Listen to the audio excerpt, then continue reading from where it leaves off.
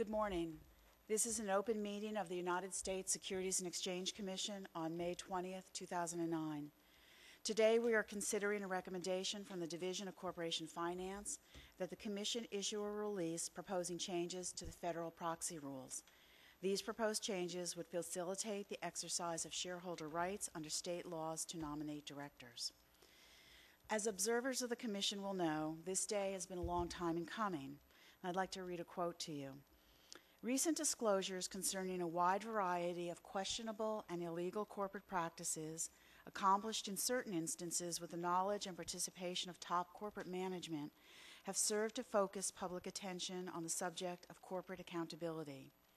A number of proposals designed to achieve a new corporate governance have been suggested, including placing greater emphasis on the role of outside directors and audit committees, increasing federal control over corporate conduct through legislation which requires federal chartering or setting of minimum standards of corporate conduct, and providing mechanisms to assure a higher level of management accountability to shareholders through revisions of the Commission's proxy rules. Close quote. At first blush, one might think this was written recently, triggered by the market crisis of the past year and resulting fragility of investor confidence. But it was actually contained in an April 28, 1977 Commission release.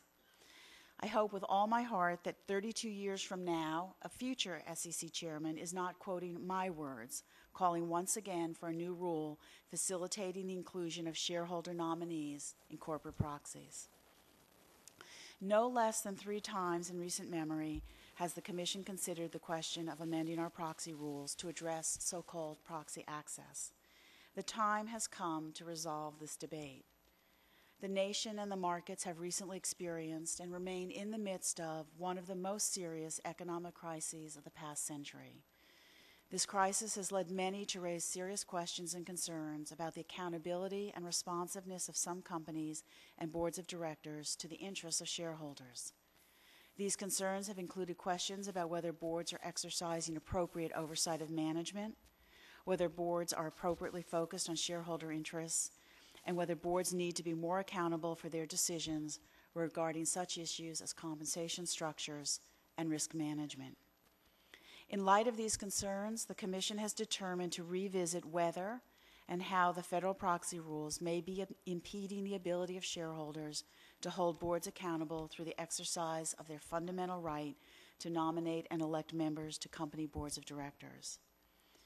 I believe that the most effective means of providing accountability in a way that is both cost-effective and timely is to ensure that shareholders have a meaningful opportunity to effectuate the rights that they already have under state law to nominate directors.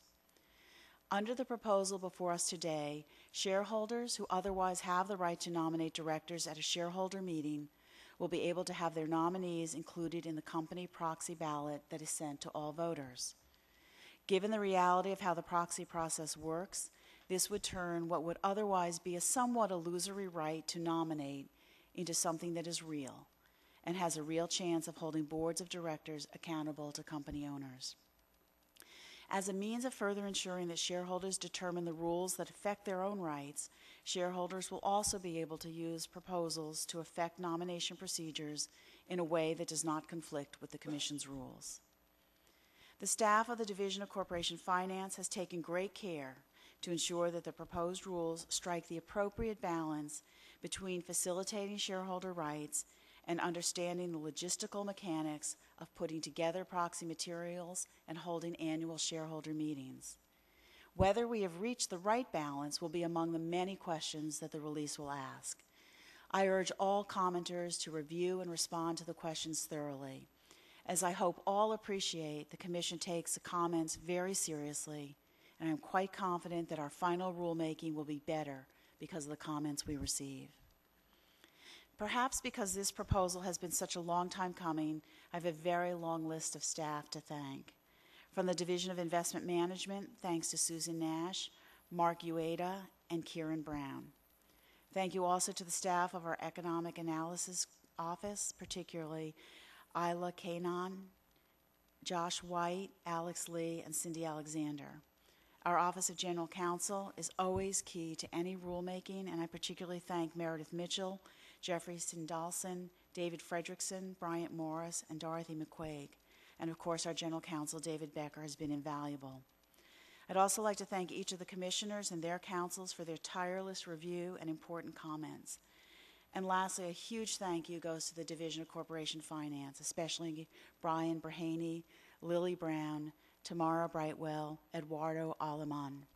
I know how many weekends and long nights that you've worked on this proposal, and again, all I can say is thank you. Now I'll turn the meeting over to Brian Berhaney, Deputy Director of the Division of Corporation Finance, to hear more about the Division's recommendations. Thank you, Chairman.